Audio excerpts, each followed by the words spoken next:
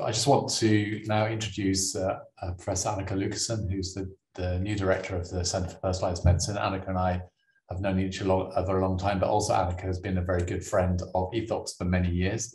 And in fact, before I even came to Oxford, I think that one of the first people I met in Oxford was Anneke. She's always been very welcoming. I know many of you will know we've worked together over a very long time. It's been a long time, 20-odd years or something. So very, very interesting and productive relationship. And I'm really looking forward to the next phase of that, the new Oxford project. So Annike's going to introduce the talks and manage those. So I'll hand over to you now, Anneke. Thanks very much. Brilliant. Thanks so much, Mike. And thanks so much for inviting us to do the seminar. So it's not so much of a paper that we're presenting here, rather than a collection of summaries and expanding the discussion about ways to work together, as Mike says. And I appreciate that many of you in Ethox have been involved in the CPM in some way since it started in 2013. And indeed, Ingrid Slade, who was a Wellcome Trust research fellow at Ethox, was the first CPM director. And I've actually only been in post, despite the long history with Mike, I've only been in post since the 1st of September this year. So there's a lot I don't yet know. But because we've collaborated over that time with, for me, a different hat on, I think that it's a really good opportunity now to build on ways that the two, that CPM and Ethox, as well as the Wellcome Trust Centre for Human Genetics and the Wellcome Trust Centre for Ethics and Humanities, can work together.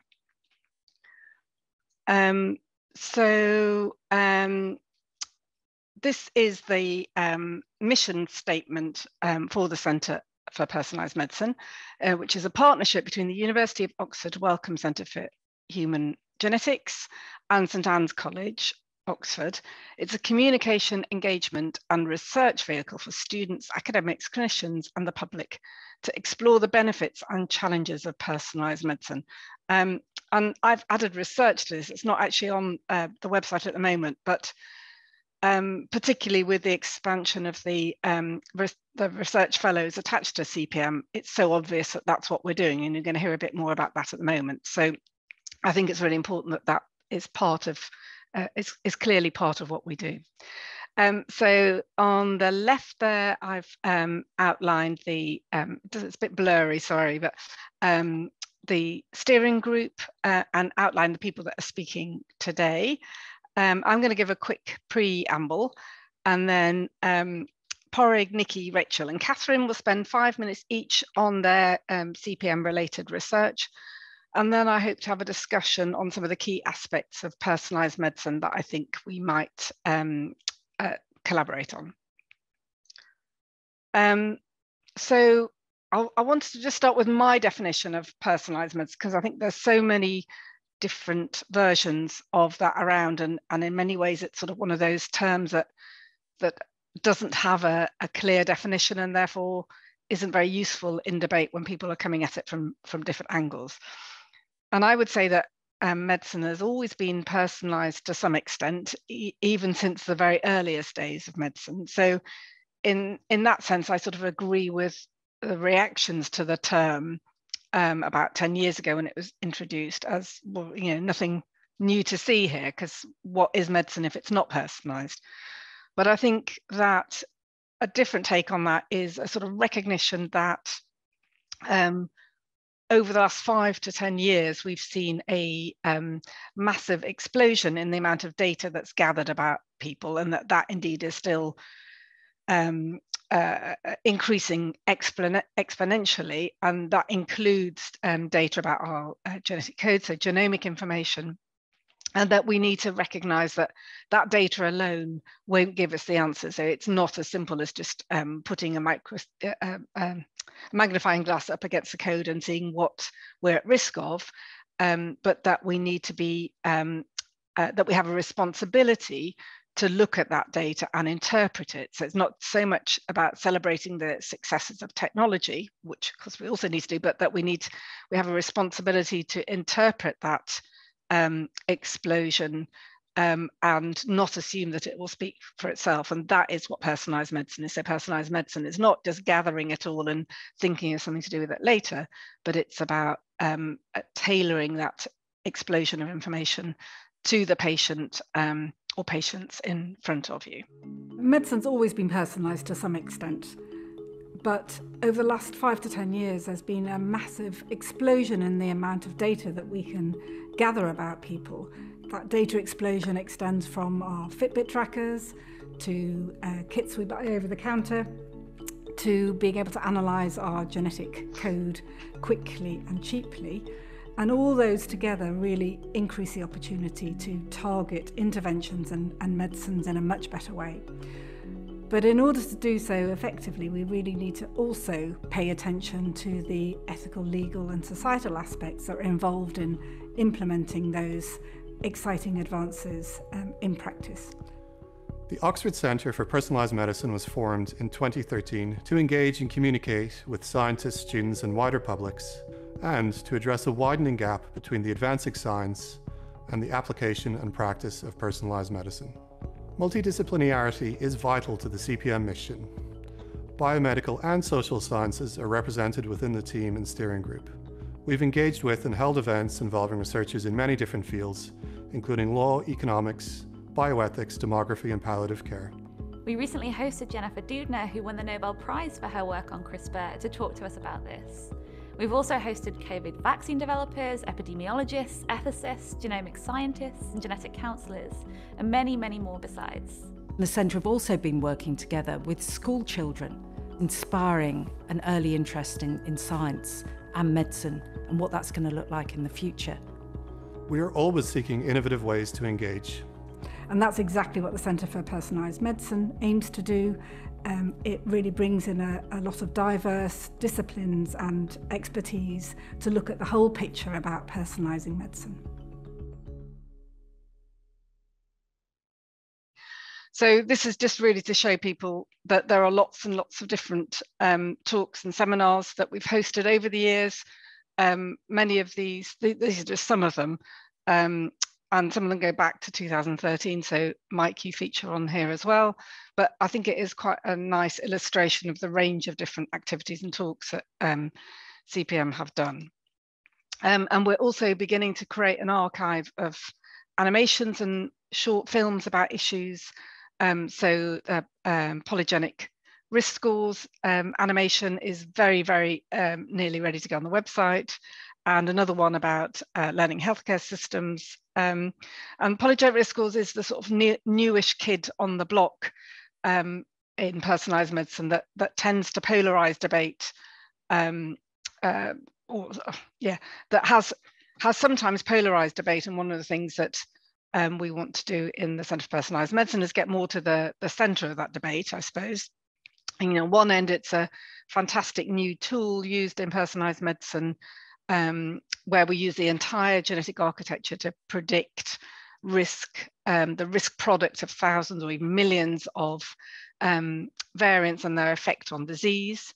And on the other end of the debate, it's it's a very weak predictor of common diseases whose susceptibility is usually only partially genetically determined, and that our deterministic discourses about genetics commonly miss that. So I think it's a good example of where it's rare to see someone addressing the middle ground of a debate.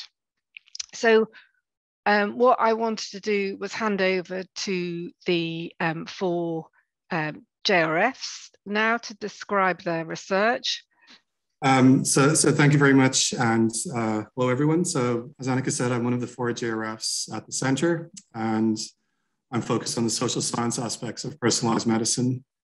My day job is as a health economist in the primary care department here in Oxford, and this is going to be a very quick whistle-stop tour of some of my current and planned research as it relates to personalised medicine, and also a very brief overview of some of my CPM activities. And if anyone wants to shoot any questions to me now or after the seminar, I'll be very happy to hear from you. So if we roll on to the next slide, please.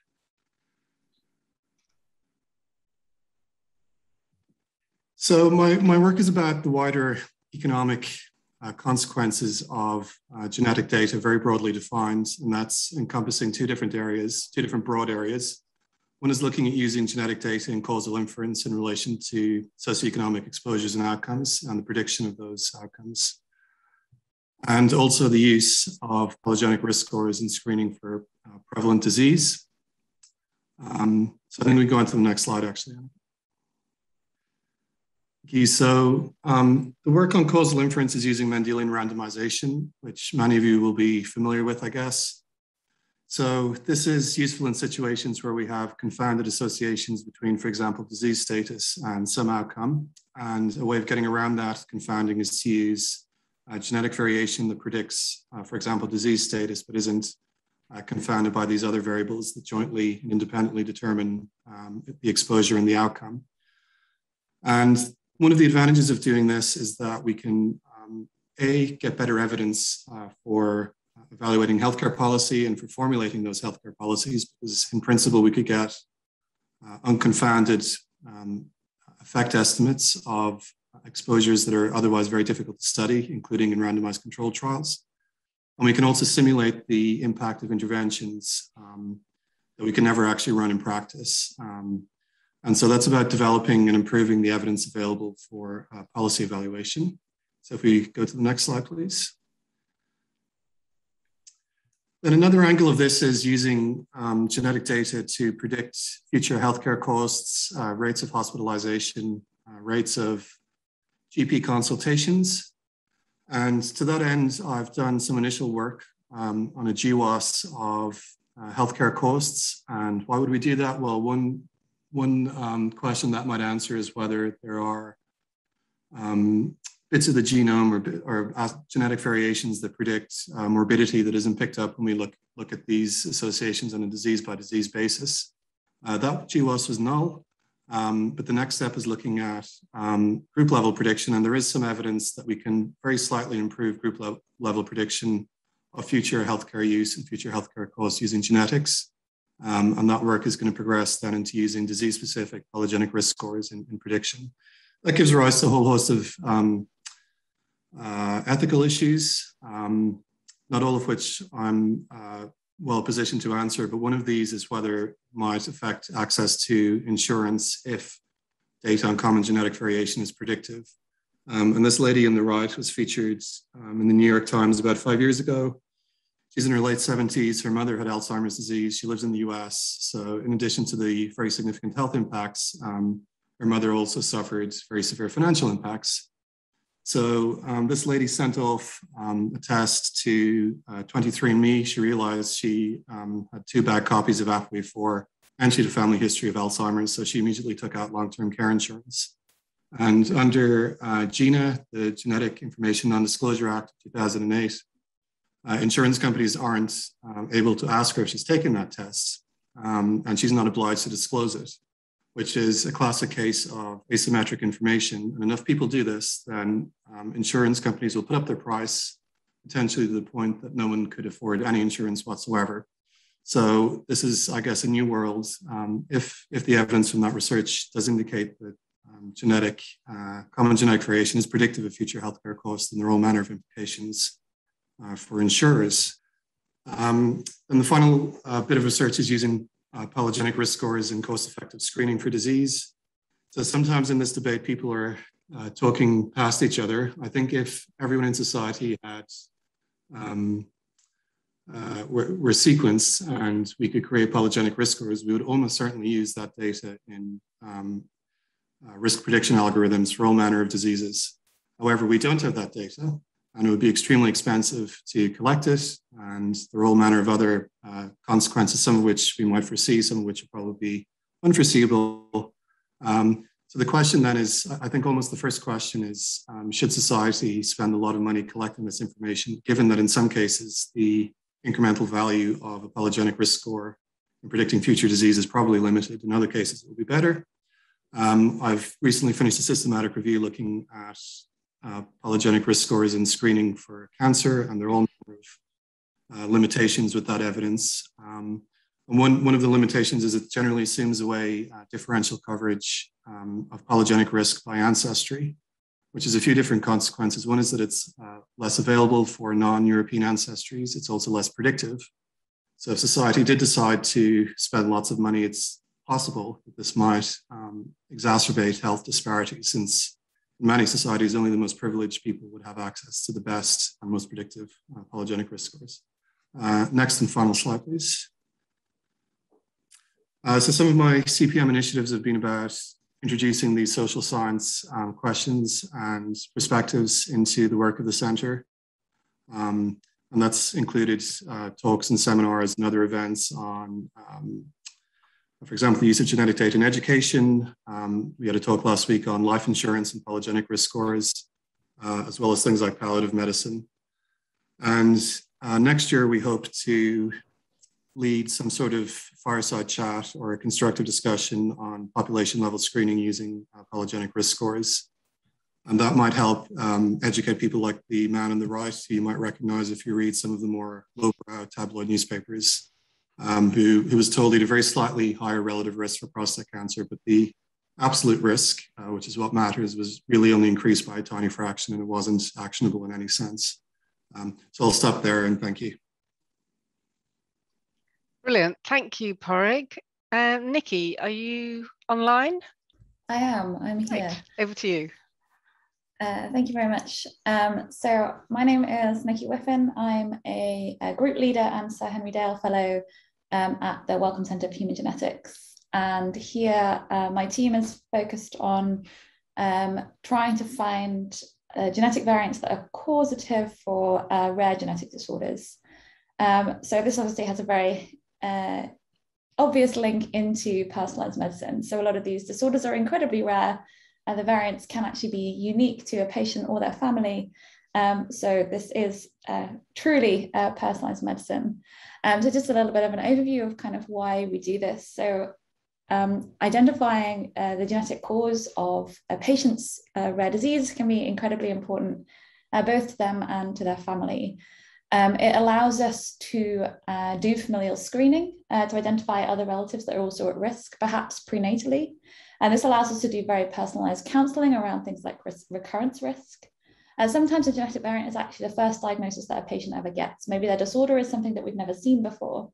And actually having that genetic diagnosis is the first answers that a patient and their family gets. And this is sometimes after something, I think the average is about 75 clinical appointments trying to look into what their condition might be.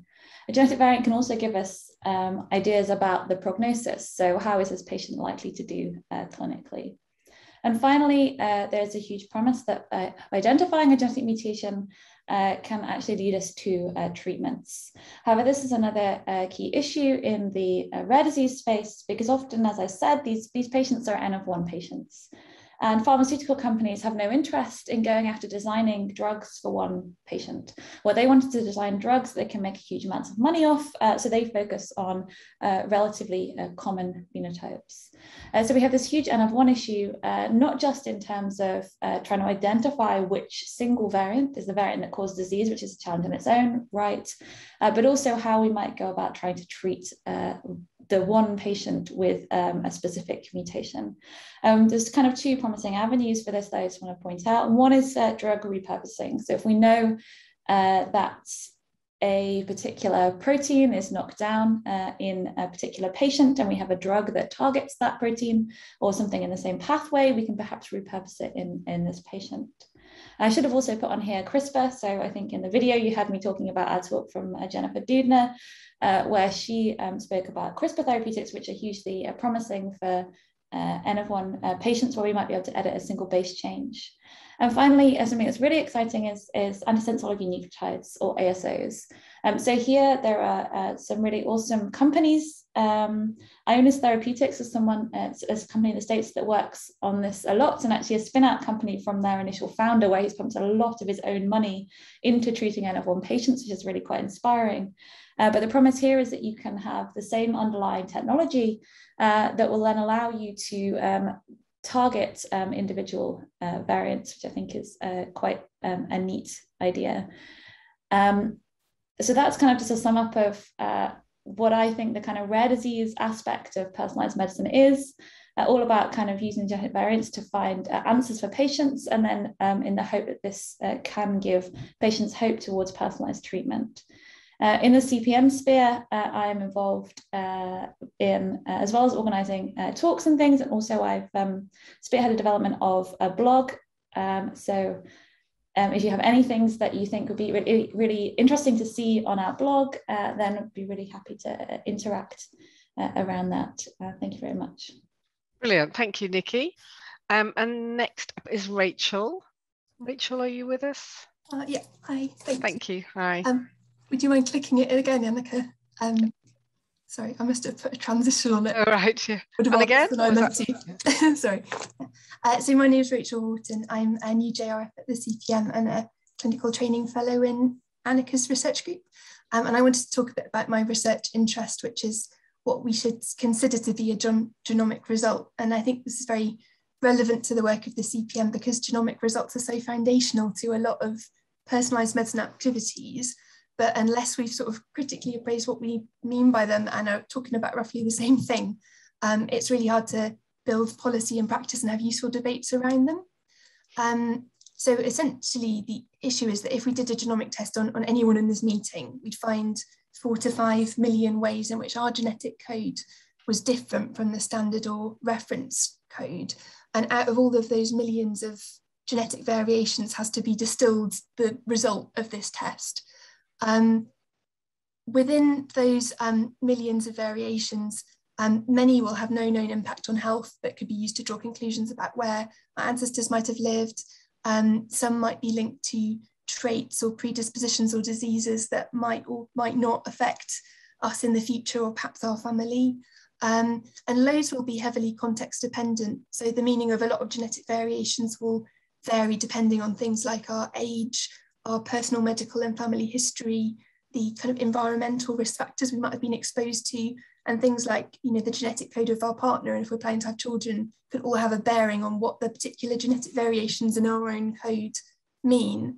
And there's also a lot that we don't know about what genetic variations mean, and lots that we probably think we know now but might turn out to be wrong about. And knowledge can advance in quite unpredictable ways, but in contrast to a genetic code that remains pretty fixed throughout our lives. So I guess one example would be the kind of genetic variations that we each have that might make us more or less susceptible to being very ill if we got COVID, have been present in us since we were conceived, but didn't become medically meaningful until kind of the virus came into existence. And that's just one example. There'd be many others of variations where we kind of, their significance is evolving as time goes by. So I'm really interested in sort of when and why genomic variants are afforded that status of being a result, and who should decide, how should they decide, and when. And I think it's an interesting question to ask, because often the navigation from genetic codes to result is couched as quite a technical process, as if it's developing the right strategy to find the needle in the haystack. But often underlying that is sort of an assumption that we would all know what a genomic result was when we then found it, and that it's a sort of, we're exploring, looking for this thing that's passively lying there in the genetic code waiting to be found. And I think that risks kind of disguising the many ethical choices we have as to when and whether and why to value particular genetic variations as being results. And that's one of the things I'm really excited to kind of explore in the context of the CPM. Anneke, would you mind clicking the slide thing again? Thanks. One of the things I'm most excited to do is hopefully setting up an art competition for schools, aiming to create art around themes of personalised medicine. And hopefully this year, the first time we're running it, we'll do a theme of healthcare data. And I hasten to add that hopefully we'll get far better entries than the one on the slide, which is kind of aspirational one that I drew. But I'm really excited to do that, because I think so many of the choices we're making now about what we conceive to be genomic results, like, for example, out of a newborn's genome screen, what on earth we should be saying should be the results of that, will be having really profound implications for children who are at school at the moment. And I think involving them and kind of with these questions and seeing what they've got to say about it, I'm really excited to do. And that's the end of my... Thank you, Rachel. Katherine, over to you. Hello. So I'm a junior research fellow at the CPM, and I'm also a postdoctoral researcher in the Gorielli group at the Weatherall Institute of Molecular Medicine. And I'm just going to talk a bit about how my work relates to personalised medicine. And I think it's a little bit different from everybody else today. So we know that we can use personalised medicine to potentially alter people's treatments, to provide better diagnoses, but something that we can also use genetic and genomic information for is to help guide reproductive decisions. And my work really lies in that borderline between clinical genetics, population genomics, and reproductive biology. One of the main things that I work on is a group of mutations called de novo mutations, or DNMs. And these are mutations which are present in an individual, but not apparently present in either of the parents. So they're sort of new in that generation. De novo mutations are a really important source of genomic evolution, helping us to adapt and evolve as a species, but they're also intricately linked with diseases. And it's been suggested that approximately 1 in 300 live births for severe developmental disorders are caused by de novo mutations. So understanding how and why and when they arise is really important for our understanding of disease and kind of evolutionary biology. And a subset of this is when we have a child born with a disorder caused by a de novo mutation, it is actually possible to predict, using genetic information, what the likelihood is that if the same parents had another child, what the risk is of them having another child affected by the same de novo mutation and the same developmental disorder. So a study that I've been involved in our group is known as the PregCare study. And what we've done is recruited over 60 families who are thinking about having another child. So this is preconception, but have already got a child affected by a DNM with a severe developmental disorder. And using genetic testing, looking at different tissues from the parents and the affected child, and ultra deep next generation sequencing, we've been able to give every single one of those family a personalised and accurate risk score between 0 and 50%, depending on the family, of the likelihood that they would have another affected child. And in most cases, this recurrence risk is like next to 0. And we hope that that would provide reassurance to those parents that if they do want to have another child, it's very unlikely that they'll have another affected individual. And what we're doing now is working with genetic counsellors to follow up on those families that we've provided these personalised risk scores to see whether or not that has actually influenced their decision about whether or not to have children. But I think it's a good example of how we can use next generation sequencing and genomics to help people make reproductive decisions. Next slide, please, Anneke. So the other part of my work also really focuses on de novo mutations. And while it used to be thought that these occurred randomly, it's now been shown that the vast majority of DNMs, so approximately 80%, are actually paternal in origin. So they come from the father's germline. And we've found in our lab this process that happens in spermatogonial stem cells in the testes of all men, where a subset of de novo mutations in a particular pathway lead to selective advantage of spermatogonial stem cells that have this mutation, leading to clonal expansion as a man ages of these mutant cells.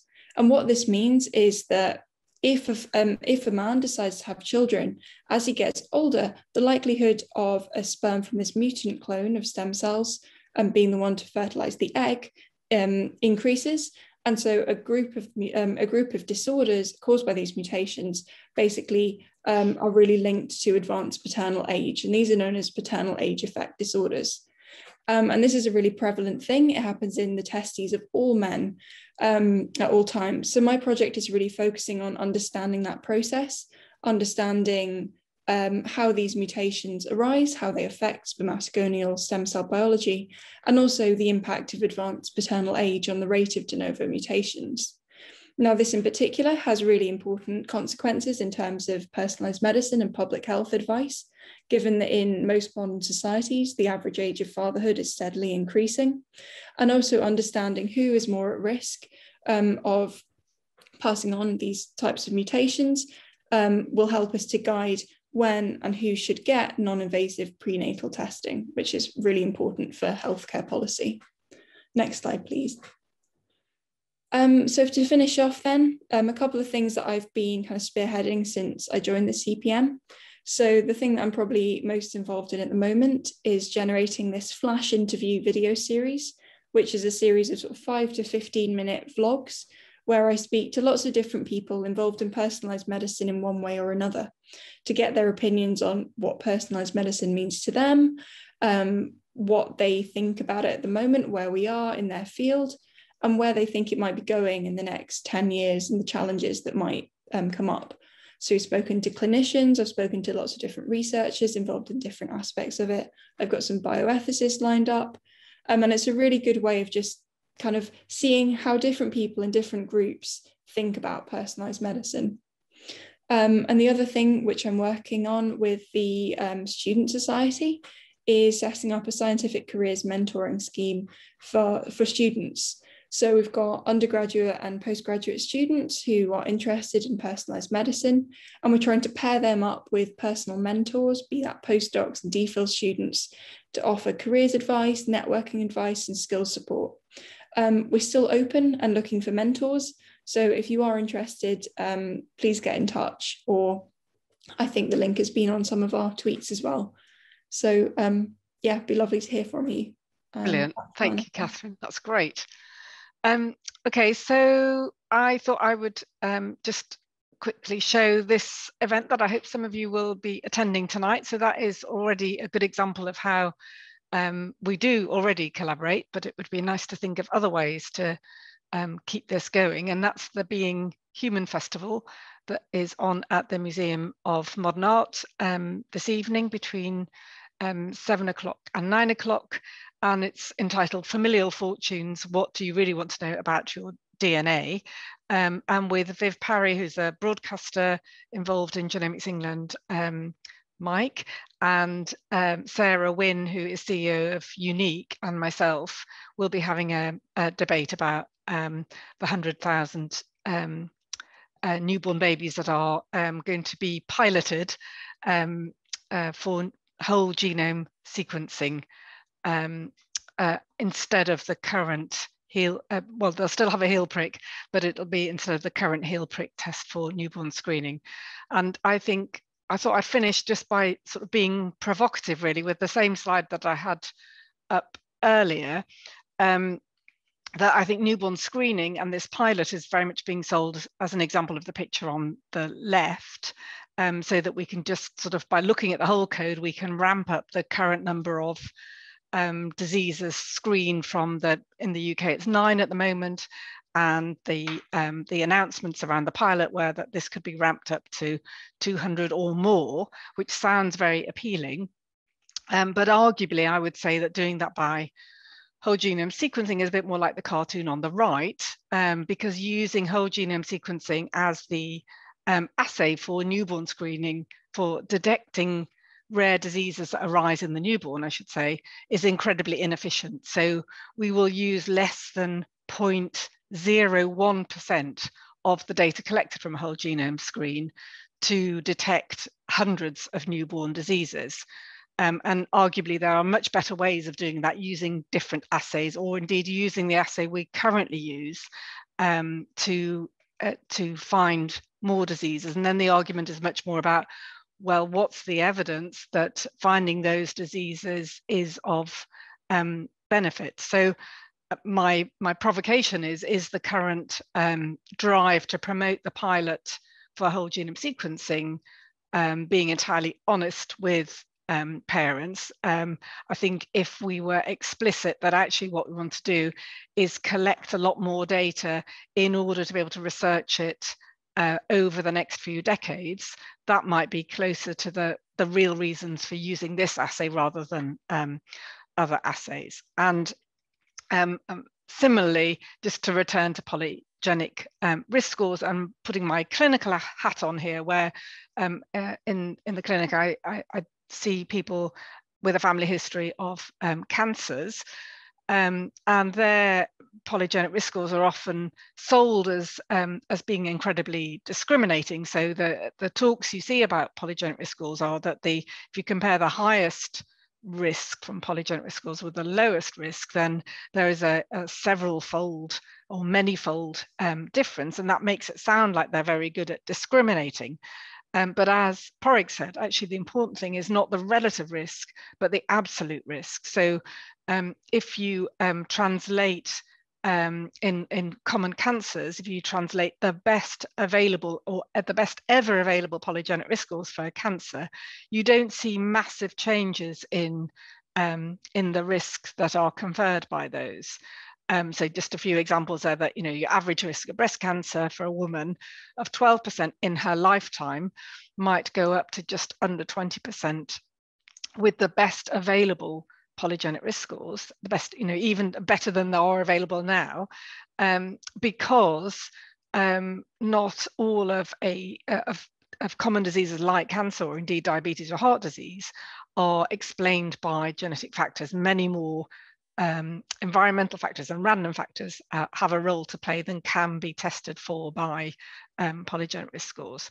And so poor old Matt Hancock, oft quoted, I think was a sort of classic example of realizing that his relative risk of prostate cancer was increased, but his absolute risk translated from, I think, a lifetime risk of 13% to a lifetime risk of 14%. And indeed, his risk over the next 10 years was absolutely minuscule. So I think a really good example of how polygenic risk scores give you a bit of the picture. So it gives you the bottom of that picture and not the identifying part of the face of the Mona Lisa. So I think I wanted to use those two examples for us to think about what are ways that we can address the ethical and societal aspects of personalising medicine. We know it's complex. We know it's driven by lots of imagined futures that are reliant on massive developments in technology rather than necessarily interpretation of that technology.